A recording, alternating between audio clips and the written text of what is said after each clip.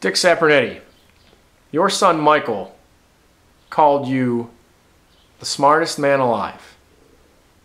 He went on to say that you were not only the smartest man alive, but you are the smartest man who ever lived. You have some pretty radical theories, and if your theories are true, then Einstein and Newton have to be wrong. So tell us, why are you right and why are they wrong? Well, I'm going to show you. But first, before we get off on that, I think I showed you this before.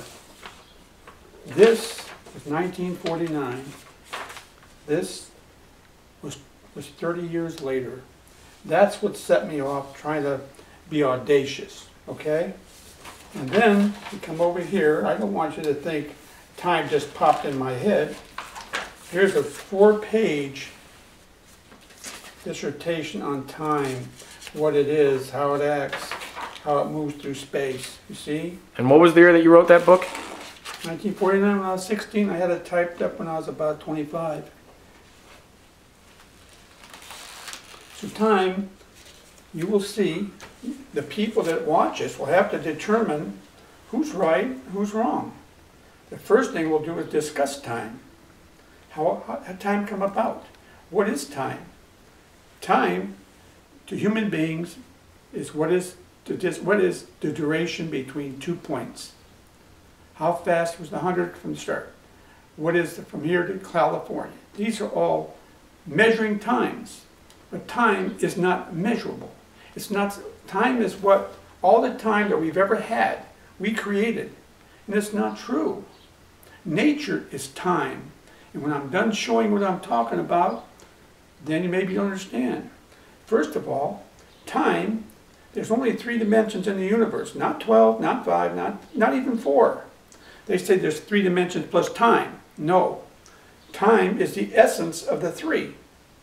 And all the essence of the 3 is the duration of the present. Every point, the universe is made up of time points, time particles. Everywhere. There's no space. Everything is made of time particles. Be like you're a fish made out of water, I'm a fish made out of water. What's between us? Water. Water. But we can't see it. So there's no space between me and you. We're all made out of the same thing. We're all made out of time particles. Einstein, for example, how he did it, he's a smart guy, right, Albert? He was sitting on a train in Switzerland. I was on the same train, a little different time. I'm going this way, following the train backwards, and I'm looking at a clock. The clock says 12 o'clock. Now, if I move, the light that comes toward me slows down. If I move the speed of light, time stops. Time is nothing. To me, it's stupid. But we'll show you in his equation. If you go get a book about Einstein, this is what he'll show you.